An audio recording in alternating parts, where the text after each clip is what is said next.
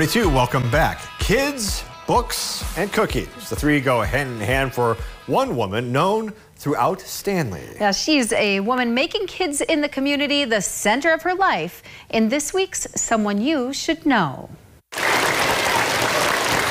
I'd be so excited because I always loved to read with her. Trinity Henoch, like dozens of students who came before and after her, always looked forward to her turn reading with Doris Walter, a Stanley Public School volunteer. Doris is so well known and treasured that students and staff held a surprise assembly to show their appreciation by showering her with cards and reading books to her. Third grade teacher Heidi Safslin has known Doris all her life and still looks forward to the days she gets to see Doris. I'm the first one to sign up on her little sign-up sheet when she says she wants to come, and because I just know how important it is. Not only is it important for the students, but it's important to Doris, and for good reason. They like it because I don't know what it is about it, but I think I really say it, but I think I get just as much out of it as they do because it's the idea of kids.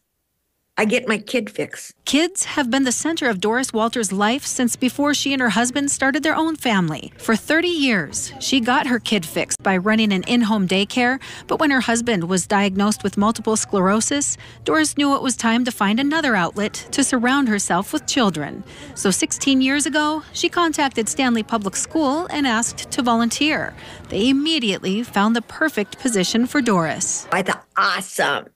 And I've been doing it ever since. Doris leaves a lasting impression on every child who crosses her path, including football players like Kane Rudolph, who passes by her house after every practice with the rest of the team, inevitably stopping in to fill their bellies with cookies. It doesn't sound like a lot, but when she does that every single week, and she's been doing that for 40 years, that's like 20,000 cookies made. I mean, it's a lot more than what it sounds like. Doris says she couldn't possibly say no to the football players, and for good reason. The football guys would go by, and they would be part of the kids that I had taken care of. So they could smell the cookies, and they would come in and want one. And of course, she'd give it to them. And that's how it all started. Doris has a special name for all the kids she cared for in her home and all of the kids she's read with over the years.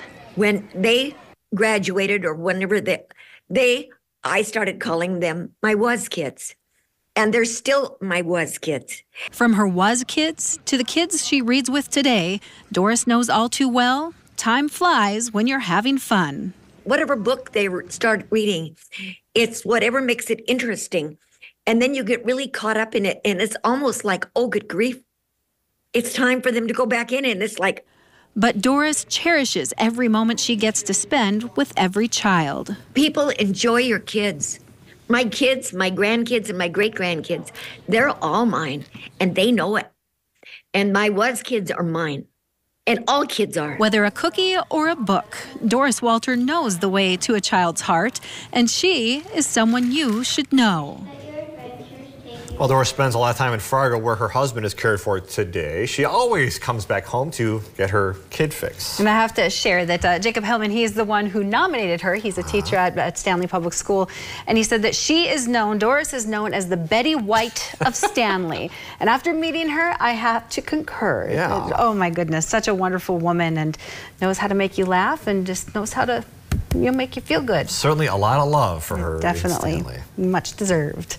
All right, Stone, let's give Doris some good traveling weather here. Yeah, well,